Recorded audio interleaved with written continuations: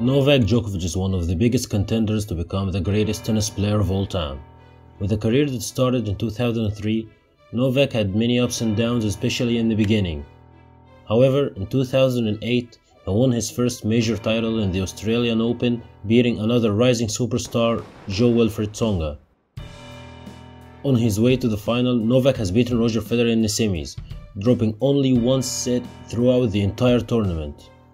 He became the first Serbian to ever win a Grand Slam. It was also the first major title won by players other than Roger Federer or Rafael Nadal since the Australian Open in 2005. After that, Novak's Grand Slam career went to a cooling off period. The Serb was suffering regular mid-match collapses due to some health issues. Poor shot.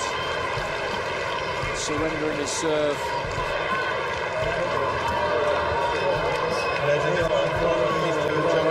Surprising but really disappointing end to the match. The majority of fans here, they're only just realising what's happening.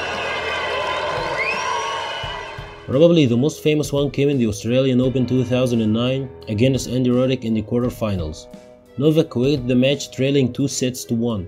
That match aroused a lot of suspicions around Novak in the media, especially that it wasn't his first time to retire while trailing in a match. That day, Roger had something very interesting to say about that incident in his post-match interview. Yeah, I'm sure you'll be diplomatic, but we're kind of surprised also with the heat getting into him like that and seeing him stop. Well, I mean, it's happened before, so I mean, it's not the guy who's never given up in his career, you know. So that's kind of disappointing to see, you know, when you got two top guys playing each other and you give up. I mean, he gave it up against me in Monaco this year because of last year because of sore throat. Yeah, so I mean, those are kind of things, you know, you wonder about. I've only given up basically once in my career. That came just now in Paris against Blake when I couldn't move because of my back, you know. But I think Andy pushed him there, and Andy probably would have run away anyway with the match. So I think Andy completely deserved the match. Yeah, well, you're playing great tennis. It's going to be a great semi-final between you and Andy. All the best. Hope so. Thanks a lot. From being a player with suspect fitness, Djokovic has become arguably the greatest athlete in world tennis, combining stamina and strength with extraordinary speed and flexibility. So what was the turning point in Novak's career? Number 1. The moment that changed his life forever. Djokovic was in Croatia in the summer of 2010 for a Davis Cup tie.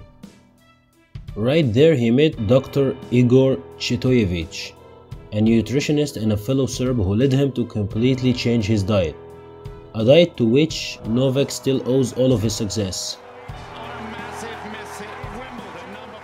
I do eat plant-based, and I think that's one of the reasons why I recover well, and you know, I don't have allergies that I used to have anymore.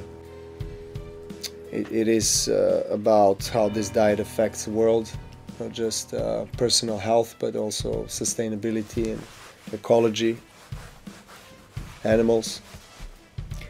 And this is what I care about, so I'm really privileged to be part of that team. Number 2. The match that made him believe in his abilities. Earlier in his career, Novak was always struggling against Roger and Rafa in big matches, especially in Grand Slams where he had a record of 8 losses and only 1 win. That was until the US Open 2010 came around, the tournament that probably had the most important win in Novak's career. Imagine playing a Grand Slam semi-final, going to 5 sets against Roger Federer, having to save 2 match points, with the majority of the crowd chanting against you. That's when Novak showed unmatched mental strength. It was a match that awakened the monster inside him, which later led to arguably the greatest tennis season of all time in 2011, where Novak won 3 out of the 4 major titles and claimed the world #1 spot for the first time. Before we get into the highlights, if you want more videos like this one, please hit the like button and subscribe. It really helps me make more content, and also don't forget to tell me what you think of my commentary. It's my first try, so bear with me, my English is not the best I guess, so I really need to hear your opinions. Thank you so much for your never-ending support, and without further ado, enjoy the highlights. Federer get to match point. Ça devient tout simplement risible au niveau de jeu de Novak Djokovic. Mais Rafael qui n'est pas content du